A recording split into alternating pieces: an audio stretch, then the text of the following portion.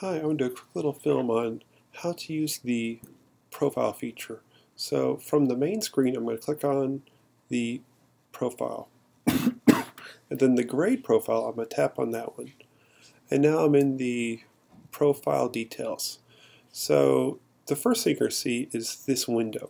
If you're on the iPad, you'll see an item for device, and then make sure that the device is the right one that you are currently using, because if you choose the wrong one, the screen may get messed up. So for the window setting, this is how content is going to be displayed on your device.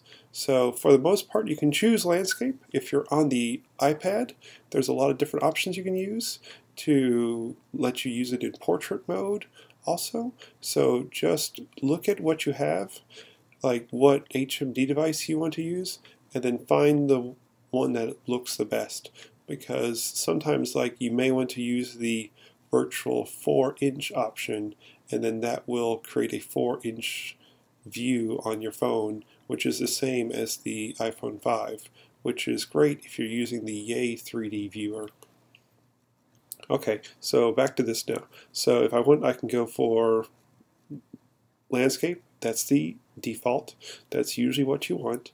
But also, if I want to, I can switch it to the iPhone 4S size, which is the 3.5, or I can say custom, and then I can then define my own size, which I'm going to skip right now. And then for the HMD, here are your possible HMD options. None means you're not going to use an HMD, you're just going to use your eyes. And there's two different versions. There's mono, and then there's SBS, which means side by side. So if you want to have a 3D perspective, you choose side by side.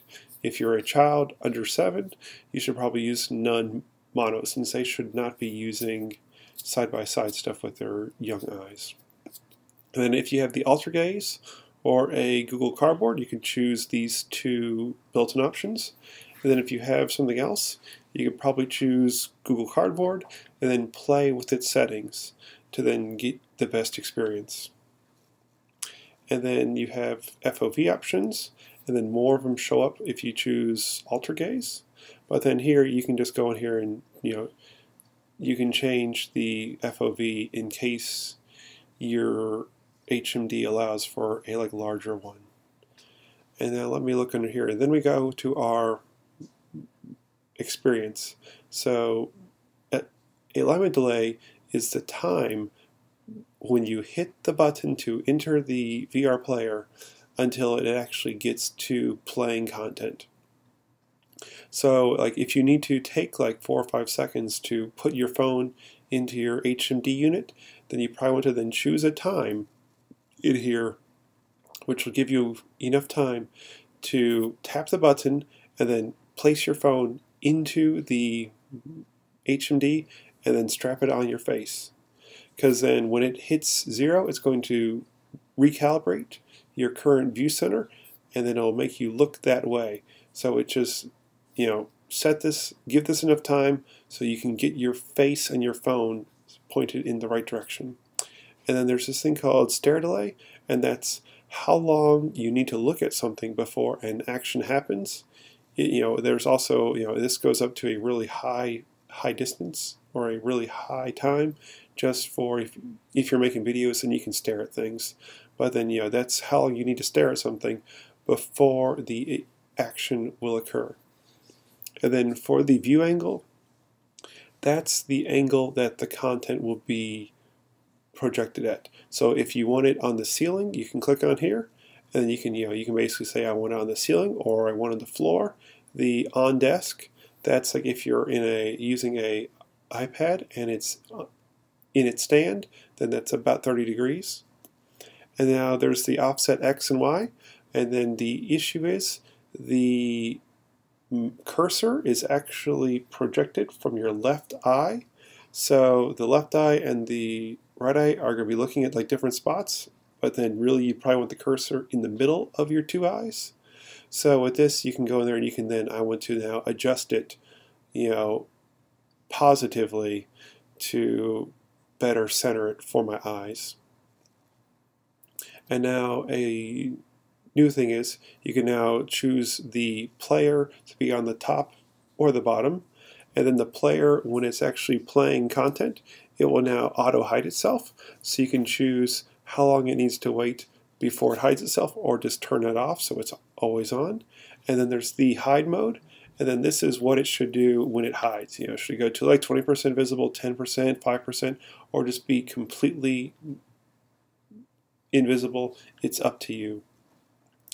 And now this reposition settings, move time allows you to, that's if you wanted to, like, if you were looking one way and then you wanted to turn your chair and look a different way, you'd use that, because then that'll give you a decent amount of time, you know, just to move your body, you know. So then when the timer hits 0, it's going to then reorientate your view. And then switch time is how long it takes you to take off your current HMD and hand it to someone else.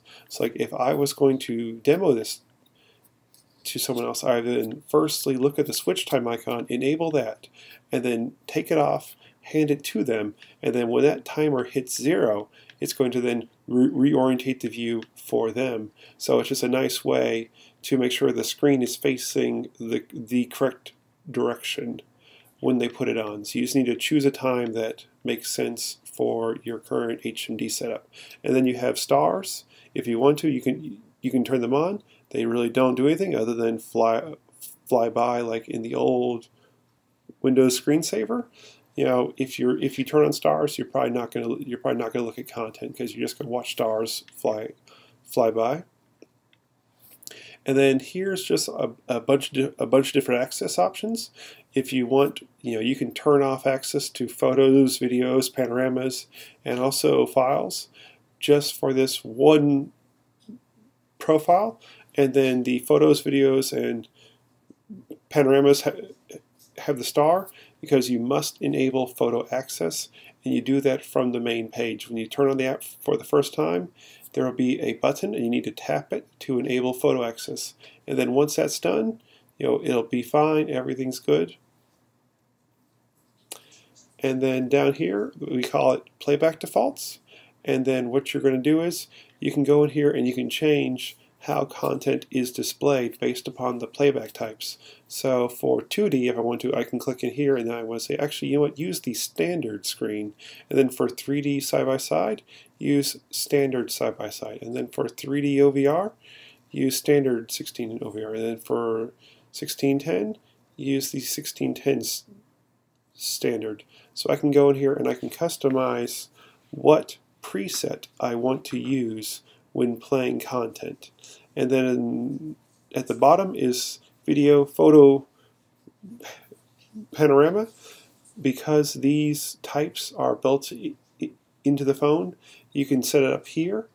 But then all these other different types, if you add a file into our system, we will create metadata for it, and then that data will then specify the playback type and a possible preset. So, you know, if your file was in if your file was a 3D side-by-side, then, you know, when you play it, it's going to go in here and look up 3D side-by-side and use the preset that you chose. But then if you wanted to have a different preset based upon your preference in your own profile, then it is possible to just go in here and set it. So the same video viewed in two different profiles will look different based upon your current settings. Alright, that's the main thing there. And then also you can tap on the edit icon here. And if you want, you can just move them around. It really doesn't do anything, but you know, if you want to, you can move them. You can also tap on one while you're in this mode. Then you can also copy it too, which is nice.